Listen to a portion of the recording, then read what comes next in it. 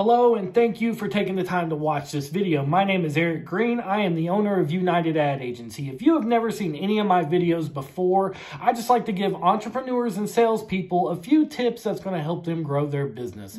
Today, I'm going to give you a closer. Okay, and if you're not for sure what a closer is, then you're probably not in sales.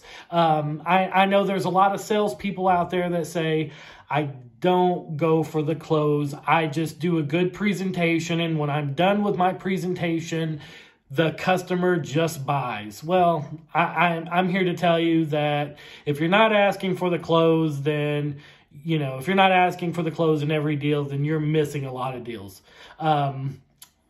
Today, I'm going to give you the 1 to 10 close. And what that is you're going to ask your prospect, you're going to say, Mrs. Prospect, on a scale from 1 to 10, 1 being you never wanted my service, 10 being you couldn't live without it, where would you say you're at on that scale?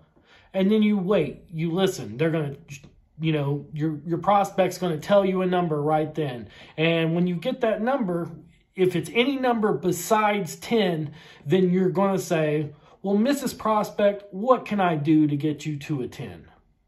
And then be quiet. Don't say a word until they answer. Don't say one word until your prospect answers. And your prospect will say exactly what it will take to get to a 10.